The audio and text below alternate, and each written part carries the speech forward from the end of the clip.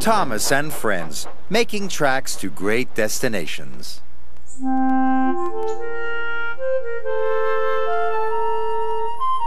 Dear Christopher, here is your friend Thomas the Tank Engine. He wanted to come out of his station yard and see the world. These stories tell you how he did it. I hope you will like them, because you helped me to make them. Your loving, Daddy.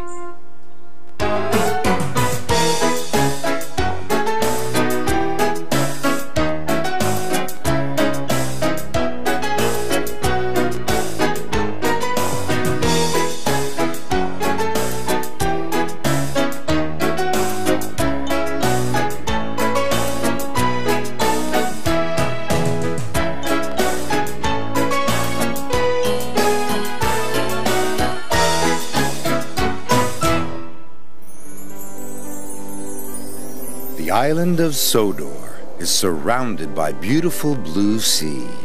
It has fields of green and sandy yellow beaches. There are rivers, streams, and lots of trees where the birds sing. There are windmills and a coal mine, and docks where visitors to the island arrive.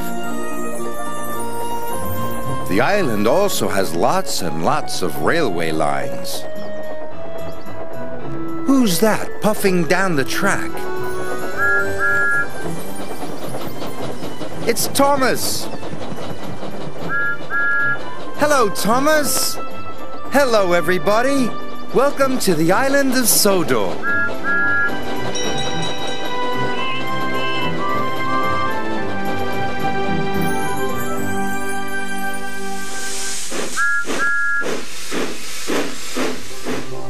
Today on the island of Sodor, we find out what happens when Percy discovers a track is wobbly.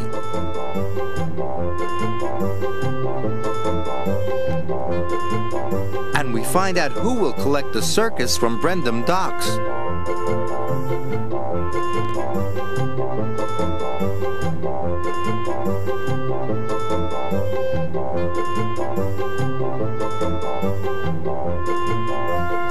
But first, Gordon is making some very strange noises.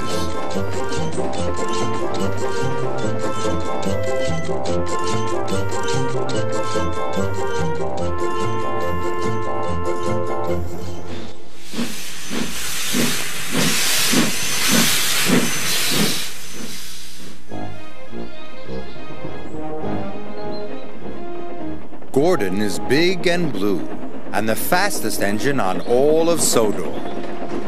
He loves pulling the express. Gordon thinks it makes him the most important engine on the island. One day, Gordon was pulling the express out of Brendam Docks, but Diesel was on the same line. "Out of my way," sniffed Gordon. "Express train coming through." Diesel had to back off.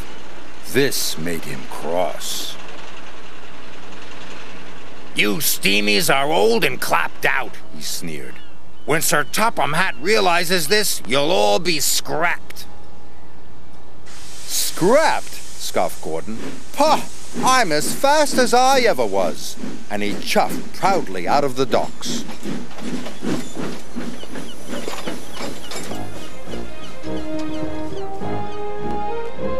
Gordon was speeding through the beautiful countryside. He was having a wonderful day. But then he heard a horrible squeaking noise. Gordon was upset. Squeaking could only mean one thing. Something was wrong. What if Diesel's right, he thought. What if Sir Topham Hatt scraps me?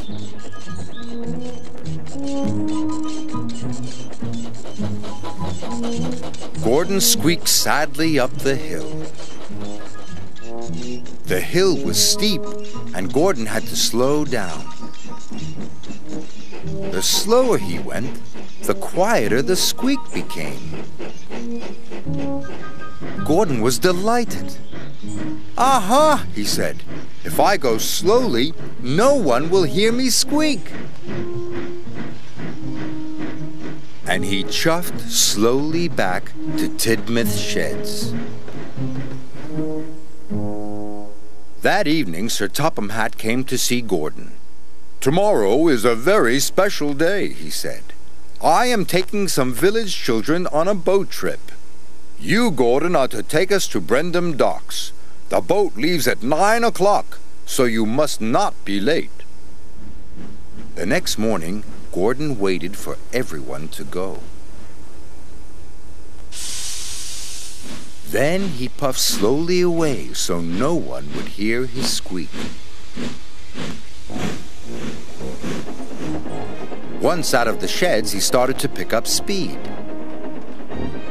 His pistons pumped and his wheels spun, and he began to squeak again. "Oh my," said Gordon.